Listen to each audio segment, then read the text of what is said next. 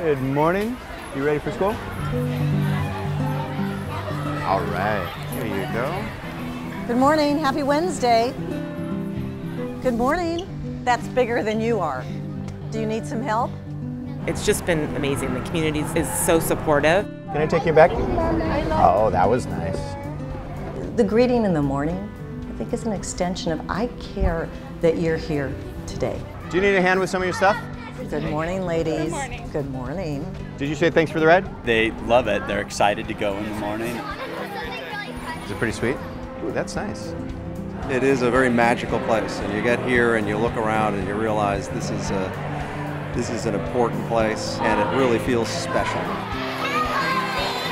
I think it's amazing. First and foremost, when you walk in, just the view, it's kind of crazy. You know, everything that is good about San Francisco, I feel, comes together.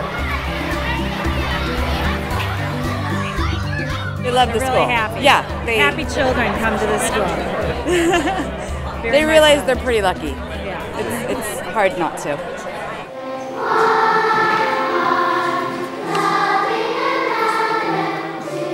No other school in San Francisco has this kind of co-educational model where you're single sex. Give yourself a round of applause. You know, where our classrooms are designed to meet the needs of boys on one end and then girls on next door. But at the same time, we live side by side and are able to share resources so that there's a lot of interaction between the two different groups all day long. We use what we know about girls to get the best out of girls. Does that make sense? Yeah. All right, lights are turning on. So what we try to do is put in those pivotal roles, math, science teachers, things like that, really putting them with teachers who are going to model for them that it's okay to be the top of the class. It's okay to stretch. A convent girl is confident, she's articulate. Confident. 15. She has a deep grounding in something larger than herself. Pick a partner, go. She's obviously academically well prepared.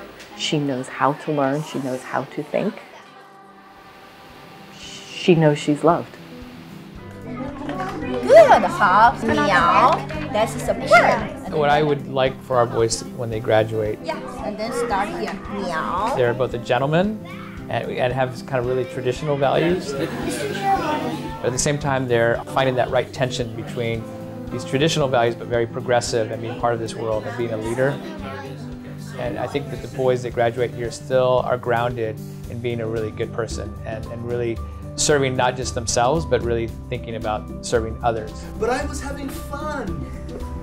I was enjoying it. We're also engaging them in forming questions, in exploring topics that might not have an answer, but we want to see how they can explore a topic. We want to see how they can engage in this new global environment. Und in Deutschland mag ich auch die Städte zu sehen, weil ich finde. What will their access to a second language be? Are they culturally competent? If they're going to move across the world and live somewhere else, will they be able to do that with comfort and grace? I just think we're going in the right direction to educate these children in a very quickly changing world. We're keeping the old values in a new setting. You know, and that's that part of traditional that is important. We don't want to lose our traditions. They're our core, right? But how might they also transform? So it's the power. It's very powerful. And we've been so happy here. Our son's been so happy here. Really a wonderful place, wonderful community, a wonderful program.